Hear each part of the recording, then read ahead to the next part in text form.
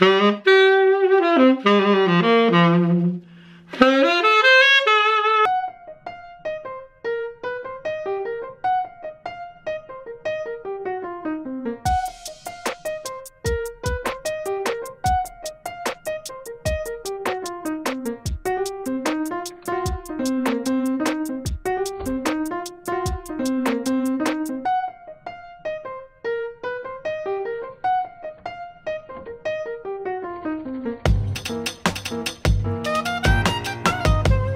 morning, welcome to today's vlog. Hang on a second. I'm really having a lot of re-entry problems as we start this new term, trying to get to bed at a decent time, or at least get to sleep at a decent time, and then get up and take the kids to school. I'm still not with it. Anyway, this time last year, about 18 months ago really, I recorded this video for my Patreon page. Hi, I'm Dan Forshaw and I'm really passionate about creating great music. Last summer, on my summer holiday, I read this fantastic book by Amanda Palmer called The Art of Asking. Now, musicians have always needed patrons. Bach had the church, Mozart, Beethoven and Haydn had the royal families of Europe. For the last 80 years, musicians have had record companies. But that model's dying off, and that's what Amanda Palmer talks about in her book. And it can be increasingly a great close relationship between the creator and the audience. Well, do you know what? I want to bring the gigs to you. I want you to be able to sit down in front of your TV and be able to watch an innovative gig from this room. I want to invite musicians into this room to be able to create music that you've requested as one of our patrons. Now the thing is, a lot of that still rings true. I still want to create this live lounge in here. By the way, I'm on the G7X today. I'm not on the 60D. That has been for repair. It needs a new SD card bay, so that's not cheap either. Which is not the reason I'm starting Patreon up again. But I've decided in 2018, I really want to give Patreon a really good go. And it kind of answers some of the questions that I've had come in about CambridgeSaxophone.com, my teaching website, and a few other things. And what I wanted to do today was just start you off. I'm going to put three things onto, no, two things. Let's do two things on the Patreon page today. The first one is on my Jazz Vespers recording. We actually recorded a load of extra material that we didn't have the time or the budget to mix down with. What I want to do, and you will see them on the pledge things on the Patreon page, is I want to get those mixed down and released. But I'm going to post two things. I'm going to post one thing to get them released digitally, and then for the hardcore people, I'm going to post how much it costs to get it done on vinyl. And so if you really want to hear that on vinyl, whichever one comes first, so if enough vinyl heads go in and kind of make the vinyl the top one, the album will only be released on vinyl, and that will be it. I will not do a digital release as such, but I want to get that material out there. There's some really good stuff we recorded later on as a quartet, and I'd really like to get that out. And there's also the Abide With Me you heard on the topping video, that is on there as well, and that needs properly mixing down because I just did that in here. So the other thing I want to do is use some of the courses I've got on Cambridge Saxophone as material that you can access via Patreon. I'm not going to give you access to the full site. You know, Cambridge Saxophone is still going to be the main place. If you want to study with me, that's the place to go.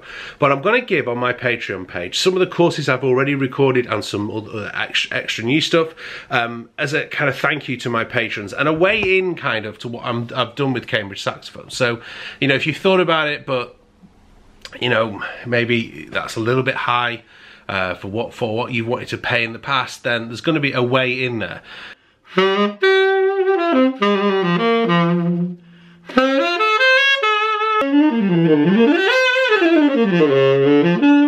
I don't know how well this is going to sound on this G7X versus what I have on the when I'm using the DSLR. Anyway, I wanted to very quickly, I've been working with students and I've just put it on the Patreon page, so if you want to take one of my transcription courses really cheaply, head over to the Patreon page, you can take it there. But looking at this opening of the Blue 7 solo by Sonny Rollins, we did it about a year ago with my students.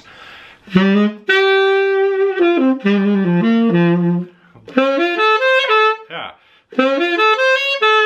Which is an augmented triad, and it's one of the things that I noticed on the video. If you watch them on Patreon, you'll know that when I first do that, it's very easy to play an E-flat major arpeggio because you're so used to playing the majors. So it's a good way to practice playing augmented, and this little exercise, it's dead simple, but it's really, really effective. And the first thing to do is get your metronome and play, first of all, the augmented triad.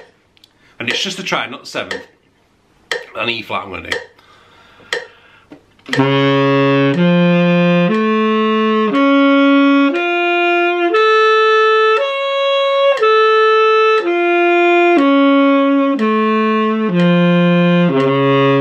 And then flatten that fifth down to B flat, make it a major arpeggio.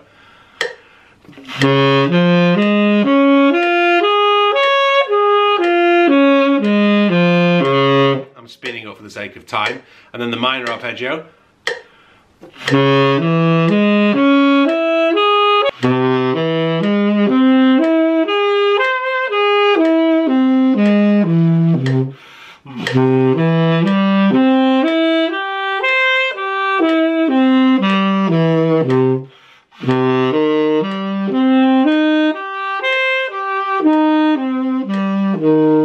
So what we do there is I was taking E flat augmented, E flat G, B natural E flat.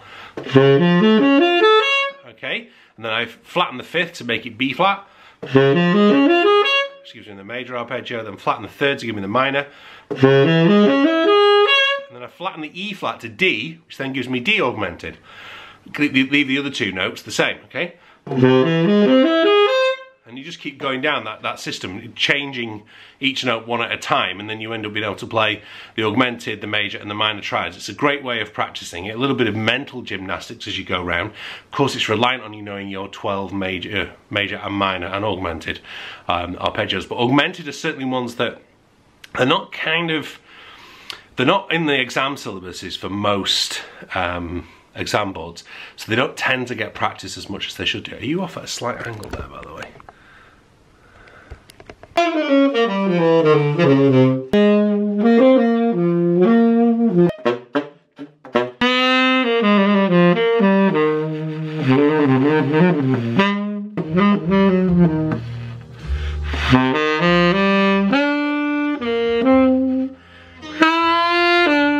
Oh gosh, it's a nightmare. I don't think you'll see any more vlogs until I get my DSLR back. It's so difficult to be able to get a decent frame shot without that wide angle lens. Anyway, let's do a very, very quick Q&A. I haven't done one this year, and a few questions have been coming in. Question actually from Facebook first. I kind of spun it out across the social channels yesterday. Norman Wilmore asked me, what saxophonist would you say you've got the most jazz language from? Difficult question, because I've tried to take a lot from a lot of different players, and especially the guys I listen to and buy off a lot. If you were to sort of ask me and pin me down, who have I transcribed the most, I would say definitely people like Lester Young, Coleman Hawkins, Coltrane, Sonny Rollins, Stan Getz, modern players, people like Bramford and Joshua Redman. But Eric Alexander, I know I've got quite a lot of Eric's playing, because Eric's a very precise player, and he does teach a lot of melodic devices to do, and I did the homework that he gave me, and so there's quite a bit of Eric's language, and Eric has quite a lot of George Coleman in him, so there's I guess there's bits of George Coleman that come through that. But I've tried to sound like myself as much as I can, but well aware that I need to learn more and keep transcribing and keep working at it. Do you ever play the D'Addario Select Jazz Mouthpiece anymore? Yes, I do. I don't play it, I mean, I was playing it on this video.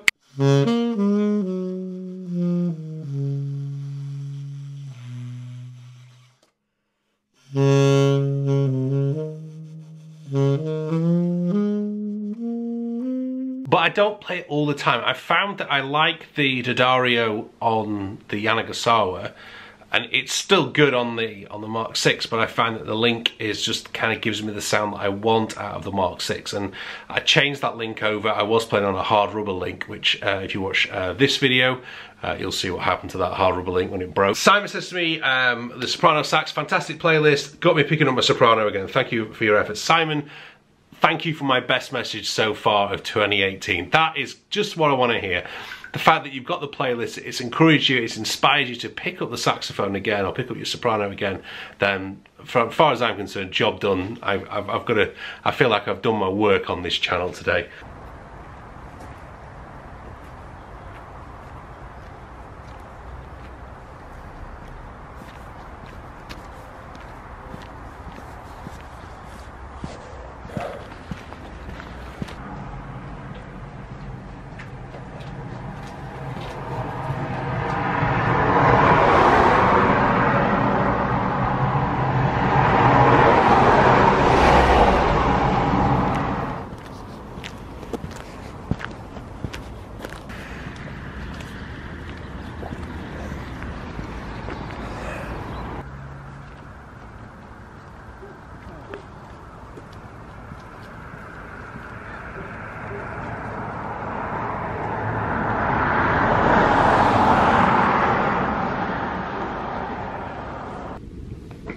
get the rest of your figures up.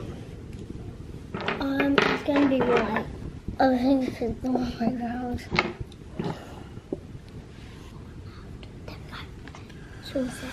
Right, you're white, so you go first.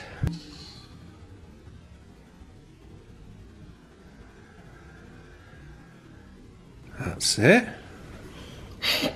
I know he's the one that's done. So that's just about all I've got time for in today's vlog. Please go and check out Patreon. I really, just go and have a look at it, see what you think. It would be great.